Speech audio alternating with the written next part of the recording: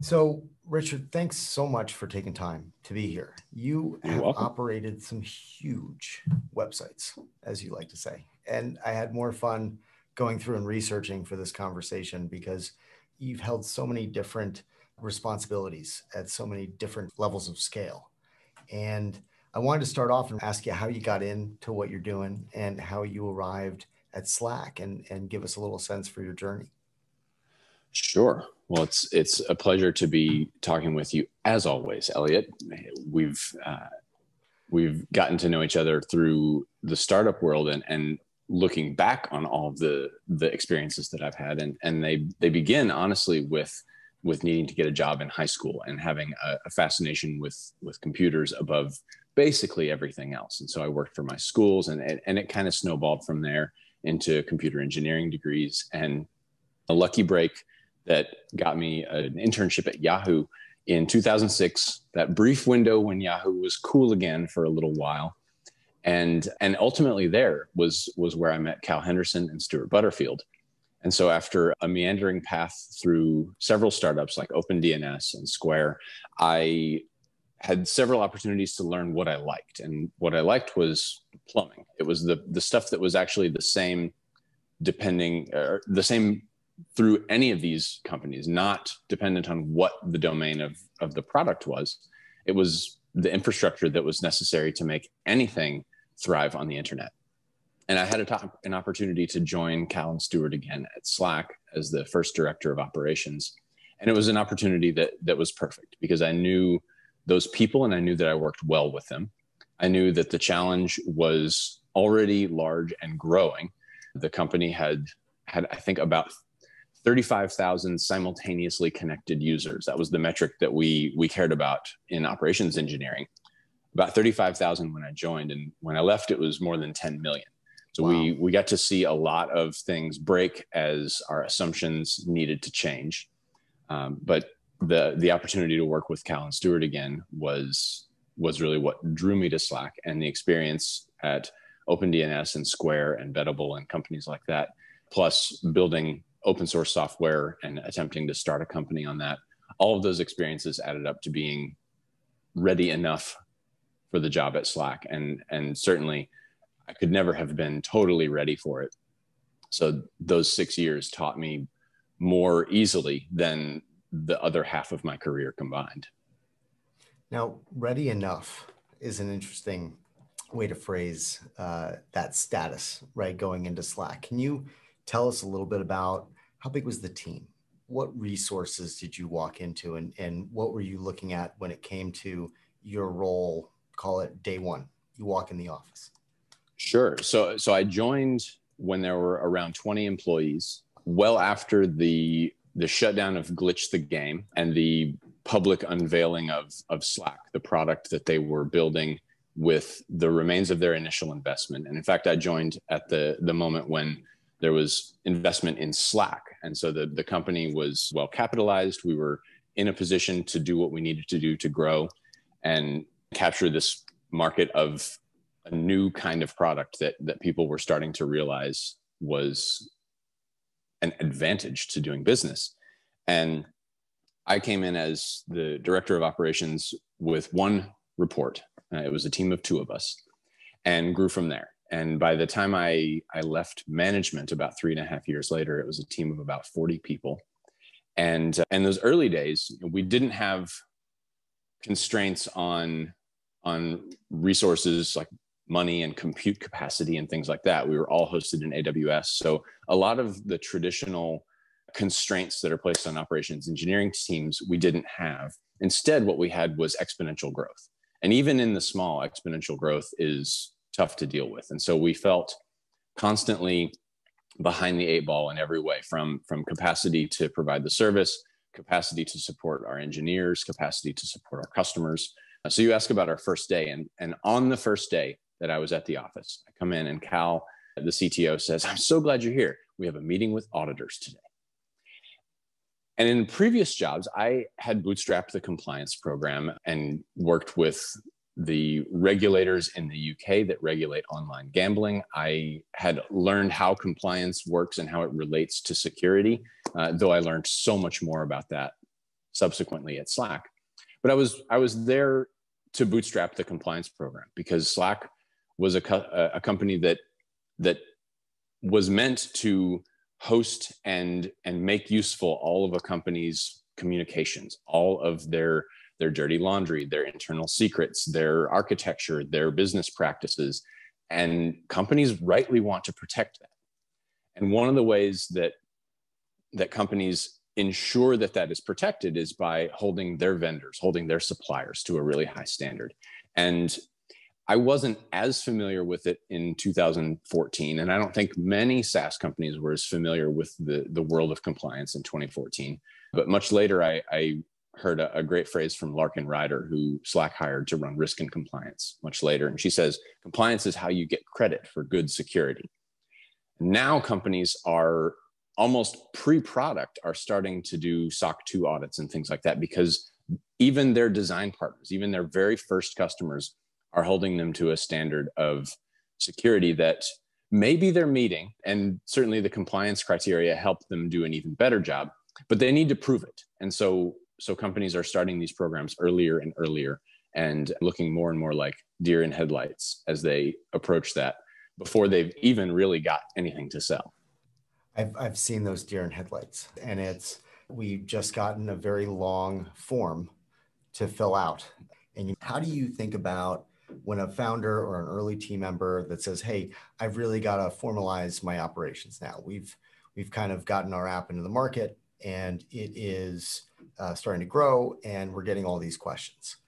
What's the first thing that you want to focus on? I know that's a bit of a general question, but really there's so many different things that you could focus on first.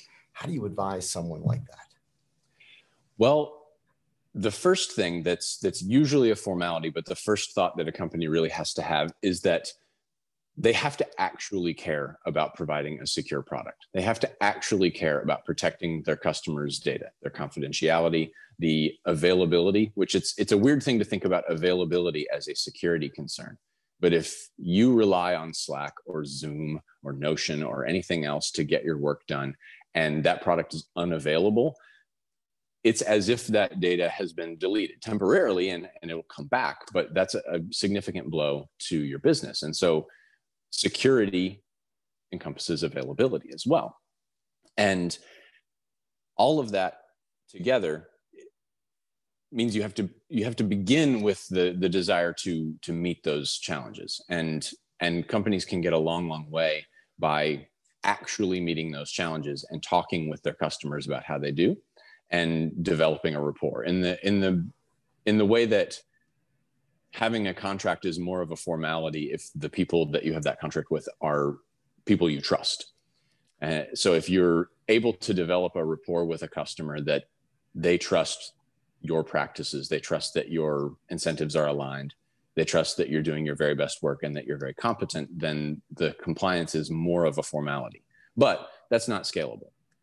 And so that's what a lot of companies deal with is not they don't need the compliance frameworks to create security. They need the compliance frameworks to scale their credibility. And that's very interesting. Scaling there's a progression. The credibility leads to trust, and trust is how you grow with your early customers. And it's really the underlying theme around bootstrapping your compliance is communicate, build trust, and find the points in your customers' value that they're getting from your service to make sure that you deliver on that. It's all about delivering every time. Right. And so your early customers, they're going to send you their oppressively long spreadsheets with questions about how you approach security, how you handle their data, how your employees are given access and how that's controlled. And they're all super reasonable questions, usually written in a very opaque to software engineers and product managers kind of language. But there's good advice hiding in there. There's always good advice hiding under the compliance criteria, under the InfoSec questionnaires. And the first step with a lot of companies is usually you just get really good at answering those. And the next step is usually you fill out sort of a standardized version of that, and then you send that to customers in hopes that you don't have to go through by hand and fill out every one of them. You almost take a defense and you flip it into offense and let them know that you're thinking about those things, and you have almost a living document that you use to fulfill those requests. So instead of them sending you a form, you're sending them your form showing that you're proactive around compliance and making sure you deliver. And you're hopefully saving yourself a lot of time, which can shorten your sales cycle and Indeed. actually be a difference maker for a small company. And then eventually you still have to grapple with the fact that those questionnaires, whoever's writing them, however scalable they are a matter of trust. The customer has to trust that those answers are real and that you're doing what you say you do. And that is where auditors come in. Their whole purpose is to have an established reputation for integrity, that if the auditor vouches for you, then you're worth being vouched for. And when you send something to a customer from a trustworthy auditor, that is a way to bootstrap the trust that customer needs in you and how you're handling their data. And that's ultimately what compliance programs are getting you is sort of a third party, unaffiliated attestation that you're doing what you say you do. You're being a good shepherd of that customer's data. Which leads me to another topic that's adjacent to this one. How do you think about building out a team? You joined 20 people at Slack. How many people were there when you left? I think around 2,200. Wow. But just like if you put enough servers together, you forget exactly how many you have. You put enough coworkers together and you forget how many you have. And it was a different company then, because at 2,200 people, you can't do anything alone. There are experts in every part of launching a product that are better at the parts that you would have been moonlighting in at 20 or 30 employees. And so launching new things involves marketing, involves design, involves product management, involves customer experience agents, involves sales enablement. And all of those things had always been happening. We were doing all of those things when we were 30 people. It was me telling the one salesperson about it. And I'm not as good at that. So as we've grown up, people specialize and get better at those parts of the whole process of delivering some value to a customer. You kind of got right to where I was going. I see this a lot with companies, especially when they start hitting 100 people, 200 people, 500 people. They start to specialize and they're able to attract talent that is the expert. How did you think about that on your team? How do you keep everybody in sync? And what do you look for when you kind of think about specializing versus being a generalist? I always preferred to hire generalists if we're going to put people in sort of two buckets. And in operations engineering, I was always looking for folks who are either sysadmins who have evolved into writing programs and thinking about things like testing and software architecture, or I'm hiring software engineers who were trained in all of that stuff in school or on the job or whatever, who have, through curiosity or need or both, learned to operate their own software on the internet. And you need both to operate modern websites, because while there's definite specialization between different disciplines of engineering, they're blurrier than they were before. And being able to meet folks in the middle is hugely important. Understanding, if you're operating a giant tier of web servers, how that web application works is crucial. It's not a black box. And if you treat it as a black box, you're leaving a lot on the table. So the more folks understand how the system works, the better results you'll get from your team as you're building it. So it's building a general shared model in everybody's heads around the system. What does that look like in practice? And we can pick any point at along the journey as possible, but how did you organize the teams to do that? Like if I'm a founder sitting there I'm going from 20 to 40 people, what's one thing that I could implement to at least start that process?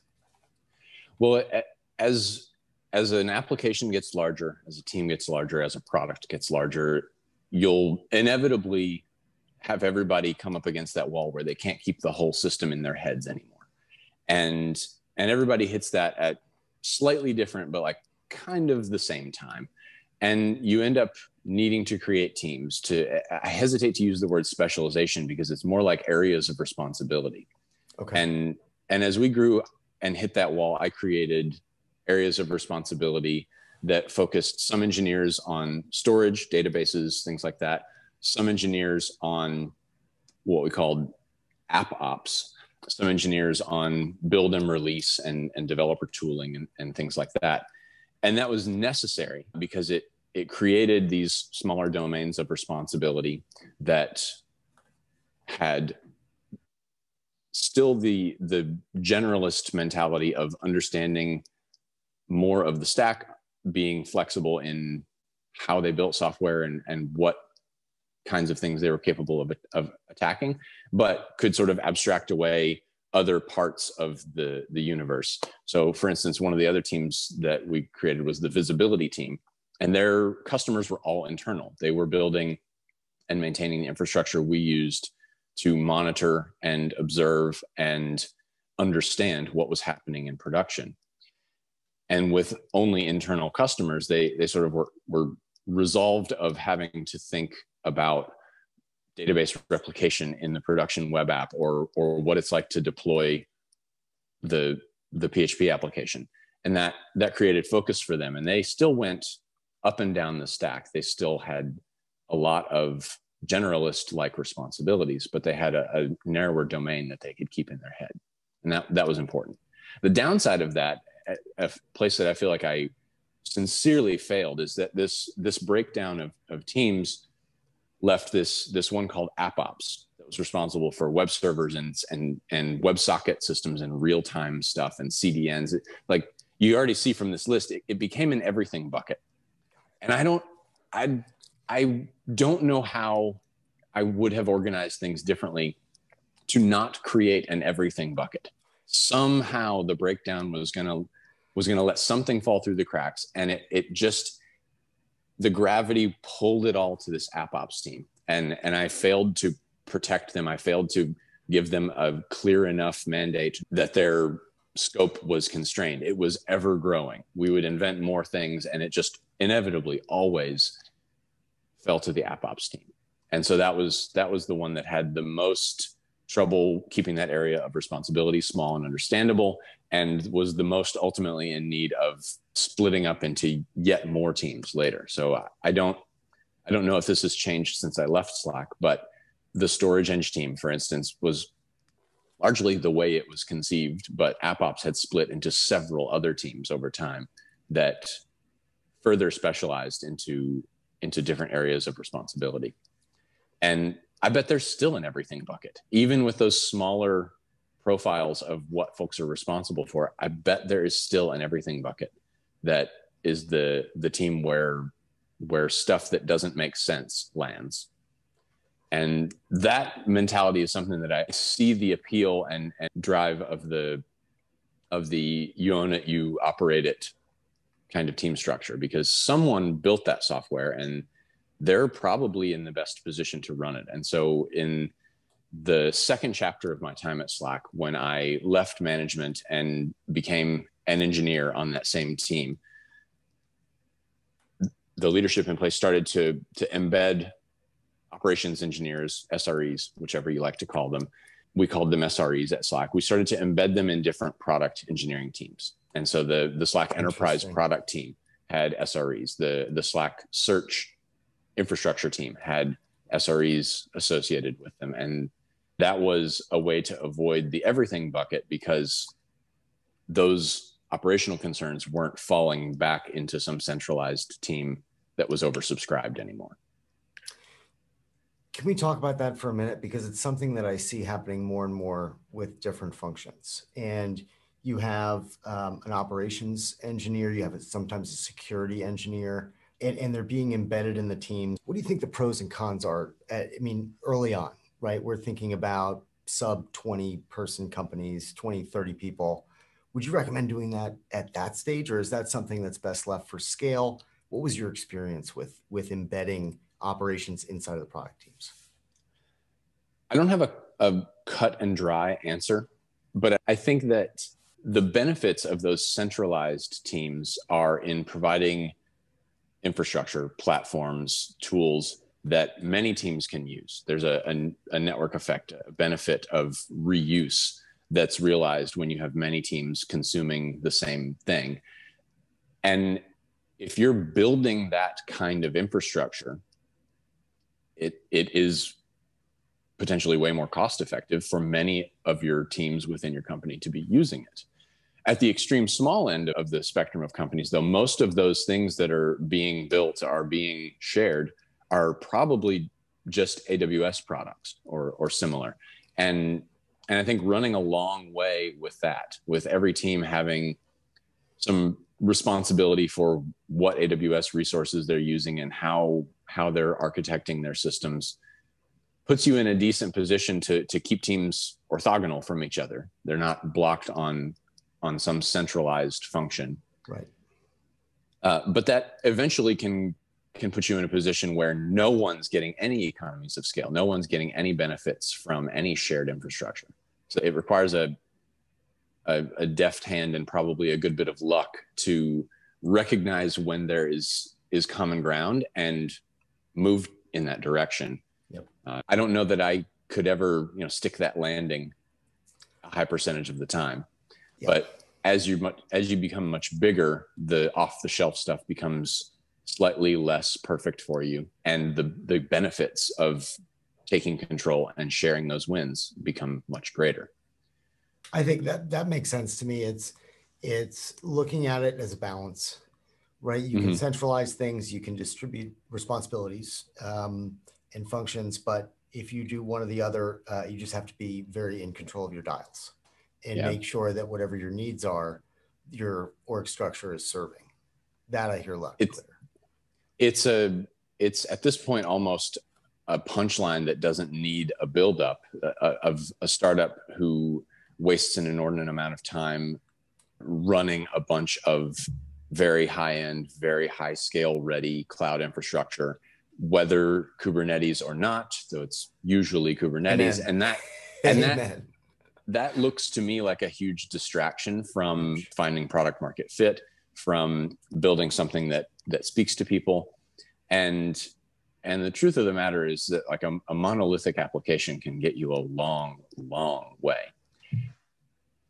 And then you have a replatforming task. If you are so lucky as to outgrow that, then you have a replatforming task. But one of the things that I learned at Slack is that even an infrastructure change that looks like it's sort of an abstraction beneath is an application level change, is a replatforming change that deserves all of the rigor and all of the caution and all of the consideration of cost benefit that you would do for any significant change. So even moving a workload from EC2 to GCE, which we tried to do at Slack because Google had some regions, some geographic regions that were advantageous.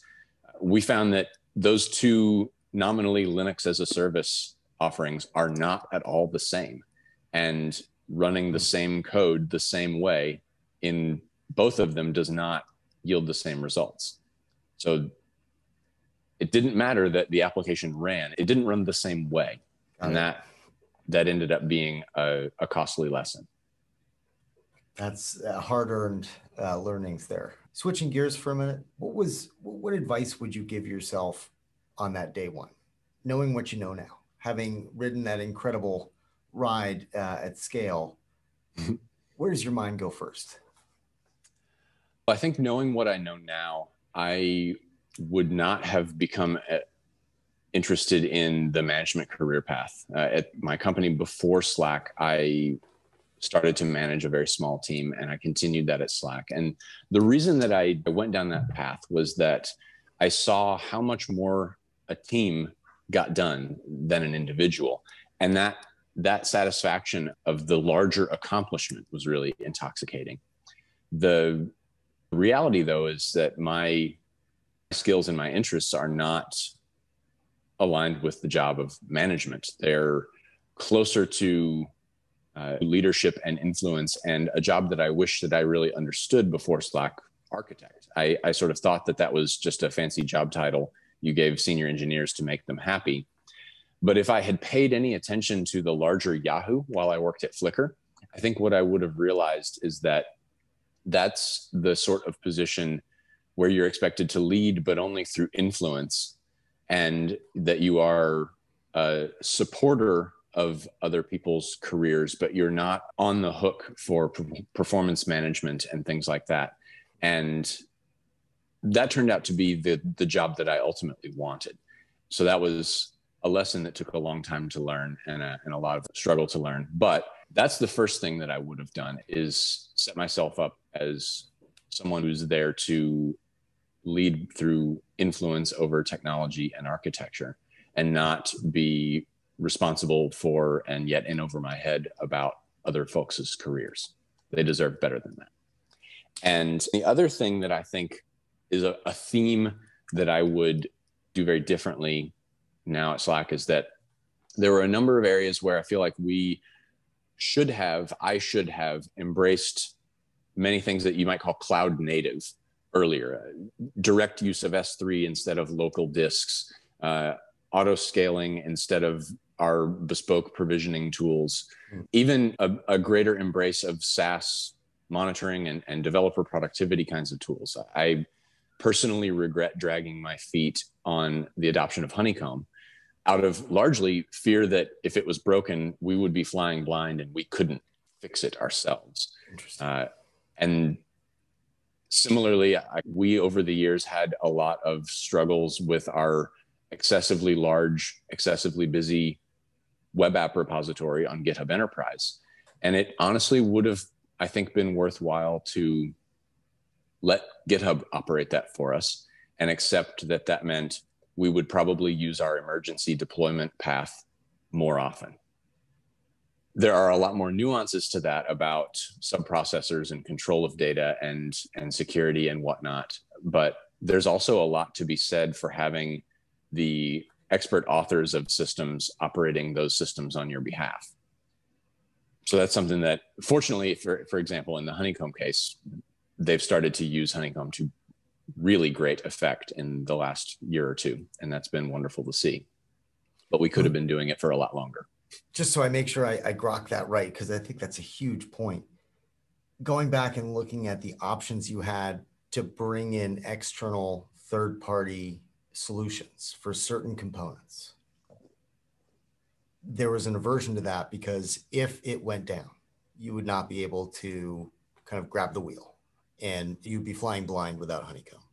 So for example, with GitHub Enterprise and GitHub.com, there's a way to deploy Slack that doesn't involve that repository. There's a much simpler flow that doesn't support all the pull requests and issues and things like that, but nonetheless can deploy the site. It's tougher to imagine a failover for some data-centric thing like monitoring, but for anything that's off of the customer critical path, I think it's worth considering SaaS. And even certain things that are on the customer critical path for companies starting out now, it's really a good idea to consider. So in Boldstart's domain, you invest in companies that are selling to the enterprise. And so the idea that you're going to avoid integration with identity providers and things like that is farcical anyway. So there's a lot to be said about going ahead and fully embracing those partners, those dependencies in your application, and acknowledging and controlling it rather than trying to avoid it. That's great advice. And I tell our founders that if you think you're going to get out of this without integrations, you're mistaken. But the founders that I've seen with a little bit more muscle and experience in the space usually look at those as revenue opportunities. And they look at it as a way to really build that trust with the customer, understand their systems, understand what screens are sitting next to yours in a workflow. So that kind of segues nicely into last bucket, which is ops. And DevOps are notoriously hard to sell to. And I'm part of the problem. Well, how do you think about external versus internal tooling? And I think we touched on what you would have done differently. What advice would you give a founder that is going in to sell to ops or trying to get ops to adopt their product? is there anything that jumps out as if I'm going to start talking to you about my tool? What would you say? What would you advise that I never, ever say? What would be the 2 seconds of wisdom that you can share? I think the way that Slack always talked about Slack's product to customers, asserting that we were better at operating Slack in the cloud than they would be on a rack in their closet, holds a bit of water, but it's not convincing. It's true. It's not convincing. And I think especially when you're selling to engineering teams, when you're selling to people who have service level objectives and even service level agreements on their minds, the way that we used to talk about this binary, like it's either on-prem or it's in the cloud, isn't true anymore.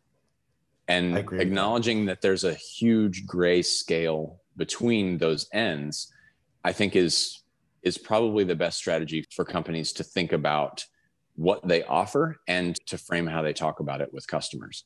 Now, with so many people running in major cloud providers and the networking and isolation features available there, making it possible, there are lots of points along this spectrum of semi-private, operated or on-prem-ish bits of software that are actually pretty compelling.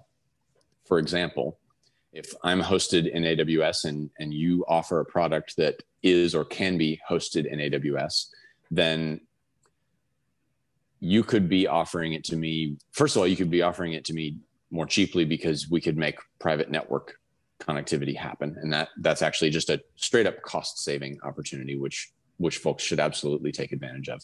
But more importantly, we can talk about how you have the ability to separate the capacity that serves me from the capacity that serves other folks and protect me from your other customers, protect your other customers from me.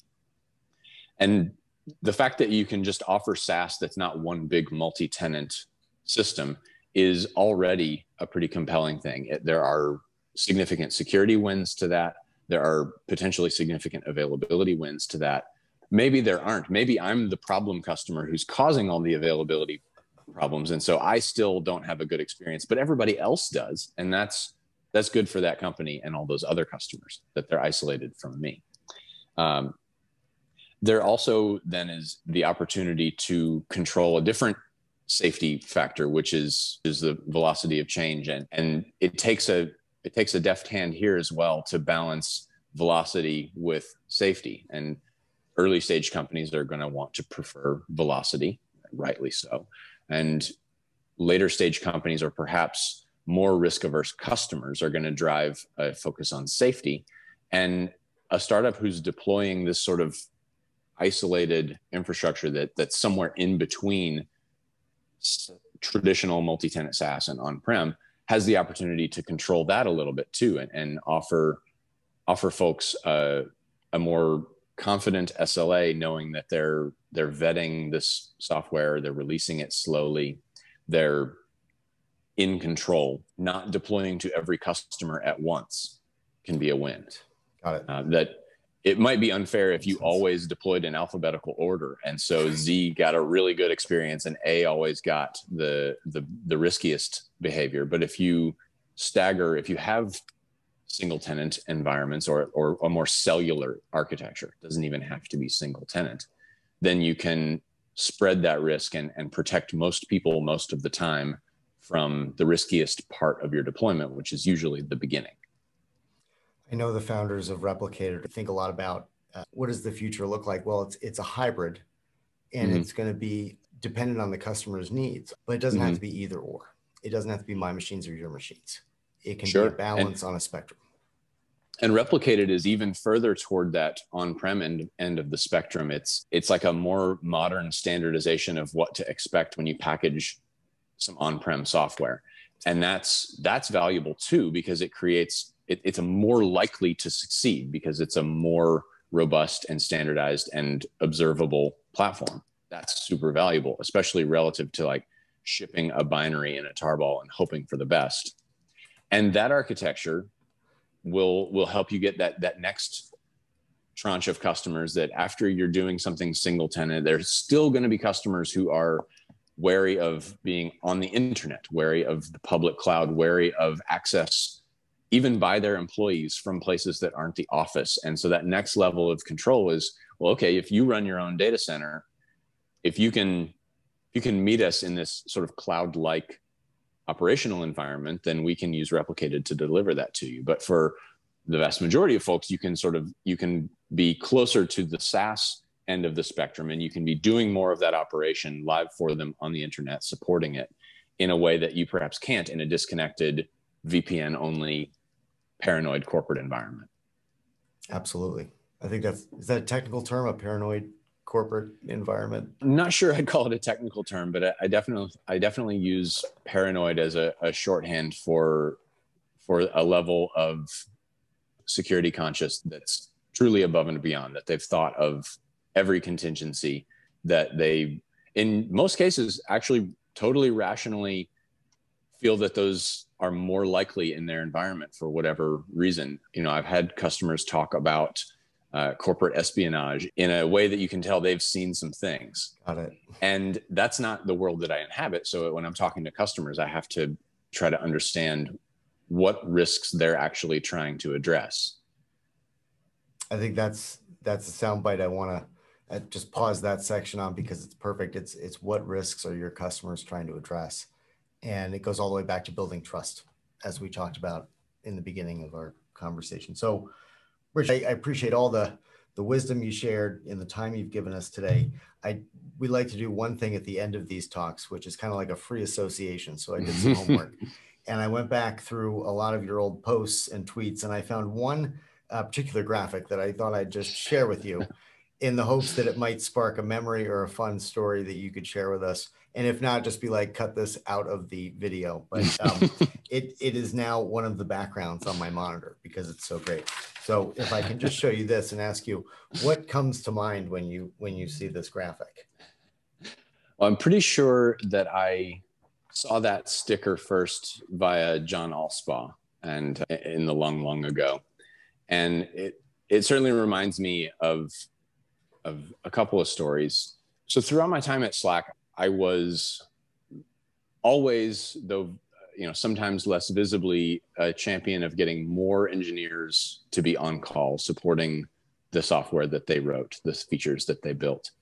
And early in that battle, I would have conversations with folks about monitoring and what represented problematic situations for the services that they had built. And a team really wanted alerts on CPU usage on EC2 instances that were running their software. And my refrain was always, using CPU is not a crime. And it took time. It took a lot of patience and baby steps, but we worked toward a world where we alerted on customers actually experiencing problems. Wow. Not being able to hold on to WebSocket connections, not being able to send messages, things like that, as opposed to alerting on resource usage. Because another way to look at an alert that says you're using 85% of your CPU, another way to look at that is you're really getting your money's worth out of that server. Yes. So we'd look at these graphs and we'd try to compare CPU usage to message sends, to connections, to connection failures and things like that, and try to find the real problem. And perhaps those CPU alerts were useful and diagnostic. And so what we would often do would be to either put the two graphs next to each other, the symptom that we alerted on and the physical resource that we thought it was driving, or we would pipe into an alerts channel. We would say, well, here's an alert that we've shed a bunch of WebSocket connections, or we're having more than 0 connection failures. And we page someone about that. But we'd also pop into that alert channel and say, PS, CPU usage is 85%. We would never page anybody about that anymore, but we put that context in place because it was useful for orienting yourself into what kind of situation you were entering as that on-call engineer. And that was actually, that was an instance of a broader pattern about Slack that I like to point out, is that Slack as an interface is messaging. And that is often not the right medium for acting on information, for doing some action, but it is almost always the best way to be told some action is necessary within your company. That the transparency and context of something's happening that needs your attention, something's happened that causes a discussion, like that's all super valuable. But clicking out to another website to take action, to understand, we would go look at graphs in Graphite. We'd go look at logs. We didn't do that in Slack, but we were given that context in Slack, and that was hugely valuable. Context is valuable. Richard, if people want to follow you, where should they go? They can follow me on Twitter as R. Crowley. And if you got time for a bonus, I've got one more charts and graphs story for you. Oh, I would love one more charts and graphs story. So I had this useless party trick at Slack in the early days. And I think until very, very recently, I've heard that a long migration has completed.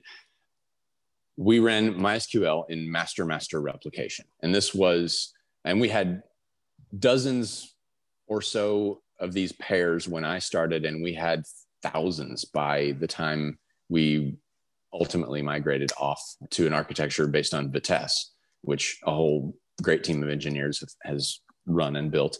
But in the master days, the point of that, using that replication architecture, was to always be able to accept writes. That if you couldn't get to one side, you'd use the other. And we used a lot of SQL statements like insert on duplicate key update to make that safe. And it was still not safe to a database aficionado, but it was operable. It was reasonable. And the party trick is that sometimes we would have significant delays in replication from one side to the other, where one side would take a ton of traffic, a ton of writes all at once, and then it would take a while to replicate. And knowing how MySQL replication works, what I would do is I'd do a little bit of math, and then I'd say, everybody be calm. It's going to recover at 6:17.